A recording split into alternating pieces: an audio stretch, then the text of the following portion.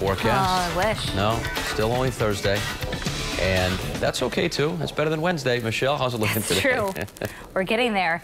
Unfortunately, though, our streak of beautiful weather coming to an end as we've been through the nighttime hours, rising humidity. We are watching some scattered showers that have already been breaking out across the area.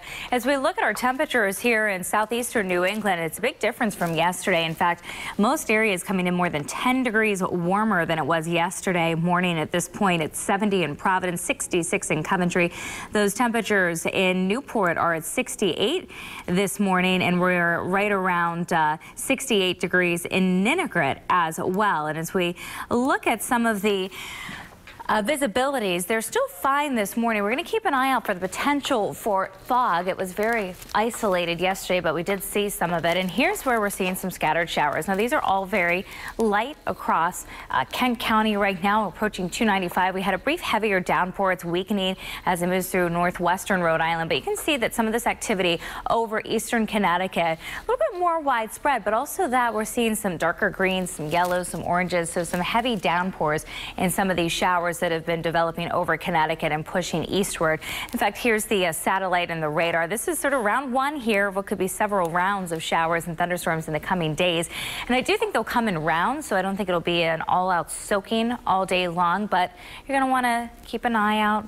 Keep an umbrella with you as there'll be that risk for some showers passing through. Here's the futurecast has 9 o'clock this morning, some scattered showers around.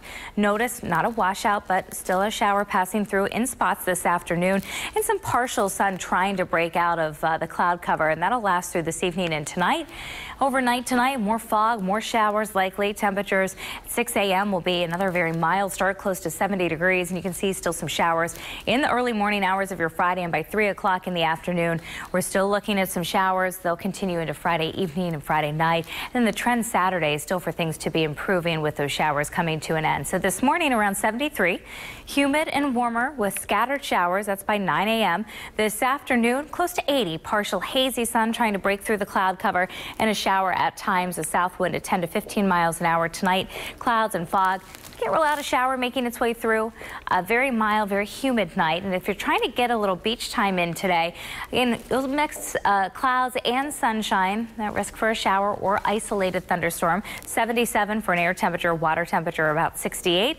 Visibility on the bay will be pouring any showers or storms otherwise about 8 to 10 miles. South winds at 5 to 15 knots. The high tide at 9:30 this morning. Taking a look at that 7-day futurecast. 80 today, about 82 for tomorrow. One of the things we're going to be watching tomorrow is the potential for some of these storms tomorrow to possibly be strong or severe. Biggest concern, there's going to be a lot of moisture to work with, would be the fact that we could see a lot of rain in a short amount of time. So we'd be talking about localized street and poor drainage flooding and any heavy downpours. There's also the potential Friday for some gusty winds and any thunderstorms, some small hail and some lightning. Saturday, again, we may wake up to some cloudiness, maybe a leftover shower first thing in the morning. Majority of Saturday is going to be dry, clearing out, and a warm day Saturday, middle 80s. By Sunday, low humidity at about 82 degrees. I brought back another chance for showers, thunderstorms as a cold front tries to make its way through on Tuesday of next week. You can get that up